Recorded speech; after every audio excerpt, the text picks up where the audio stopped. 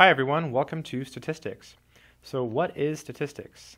In statistics, you go out, you collect some data, you do something with it, and then you use that data to say something meaningful.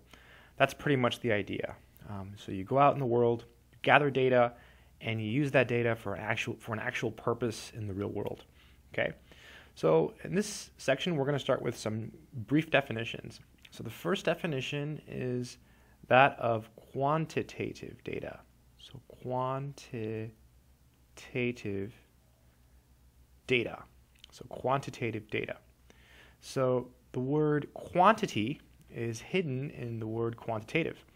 So that means that these are numbers. So these are numbers. So if it's a number, it's quantitative. If it's a number, it's quantitative. The other type of data we have is called qualitative data. So qualitative data. And qualitative data, these are not numbers.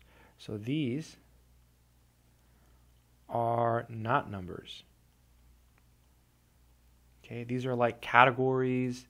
These are categories. These are categories, labels, etc. Let's do an example so you see how simple this actually is. So EX means example, and the question is it quantitative or qualitative? So quant or qual. By the way, if it wasn't obvious, the word quality is hidden in the word qualitative. So let's see, A. Hair color. So someone's hair color. So is that qualitative or quantitative? Well, hair color is not a number, it's a color, like brown, red, green. Well, maybe not green, but it's a color, so this would be qualitative. So I'll just put qual. So the answer is qual. B, how about, let's see, the number of people outside. So the number of people outside.